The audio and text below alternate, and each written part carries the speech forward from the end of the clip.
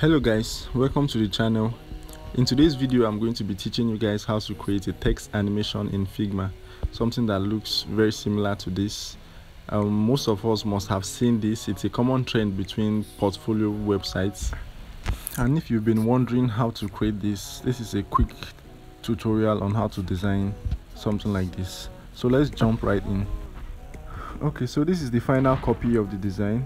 The first thing we want to do is we would like to create a different page so we can recreate this, and I'm going to name this new page Text Animation.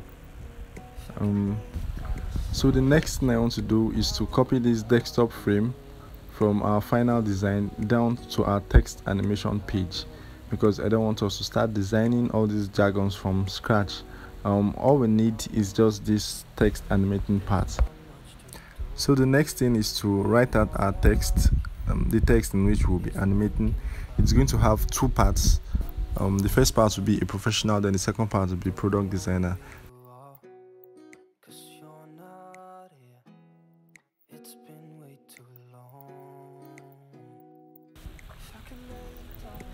Okay, so I want to make sure both texts are aligned, but first I would like to take out the old animating text components we had, and let's focus on what we're working on.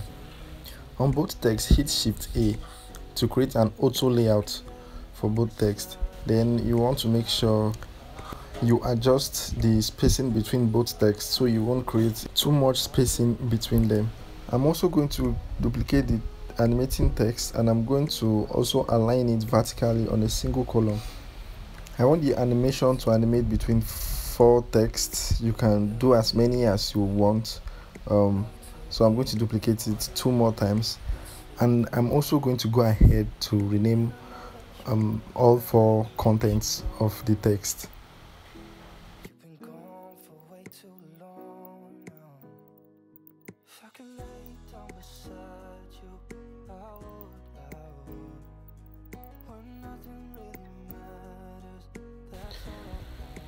Okay, I also want to give each of them different colors to create that distinction. You can do whatever you want, but this is just how I want this to be for this tutorial.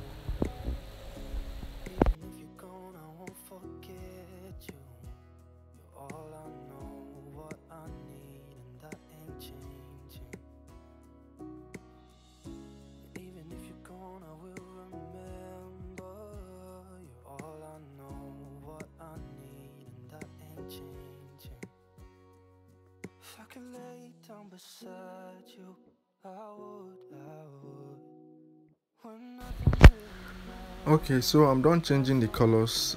The next thing I want to do is to select both frames, select both the static frame and the one animating, and I'm going to hit Shift A to create an auto layout on both of them.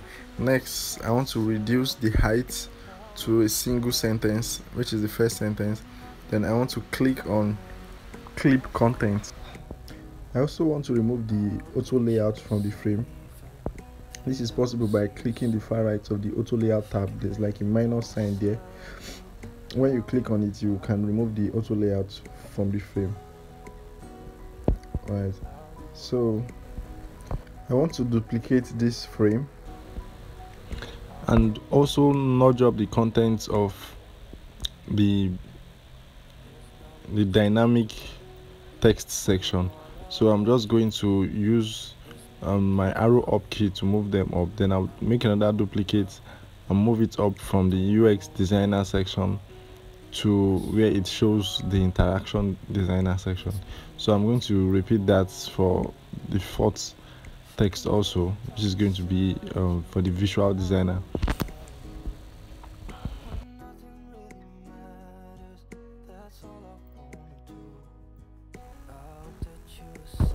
So after I'm done with that, I want to rename every single frame to a unique name that I can remember when I'm doing the prototype.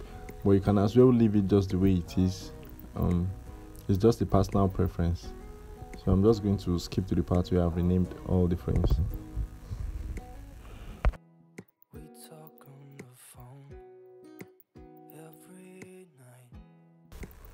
After renaming all the frames, what I want to do next is to highlight all the frames and click on the component icon and create component set. The next thing to do would be to animate the variants of these components. I'm going to start with the first one, product designer. Click on our interaction, click on after delay, then we want to use change tool, then we want to change it to the UX frame. Then we are going to set our animation to smart animate. Then we are going to set a custom timer, and I want to use the easy in and out back option. So I'm going to use the same settings for the UX designer tab, but this time I'm going to just drag the prototype wires down to where I want them to be. So I'm going to repeat the same process for all the text and back to the initial text, which is the product designer text.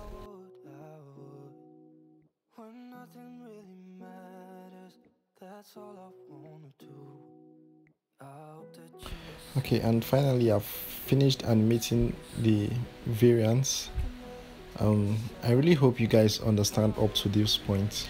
Now that we are done with fixing the interaction between our components, the next thing we want to do is bring in the instance of our components. So we would like to switch to the assets tab and open up our text animation page and drag in the instance of the component down to the board. So I'm going to fit the text in its actual position where it's supposed to be.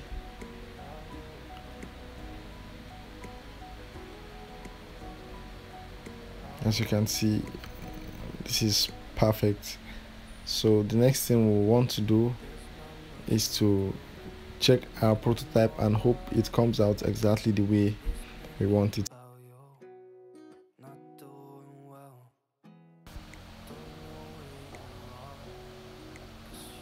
And this is it, guys. I hope you guys enjoyed the video, and most importantly, I hope you guys understood the process. Thank you for watching. Please subscribe, and I'm going to see you in my next video.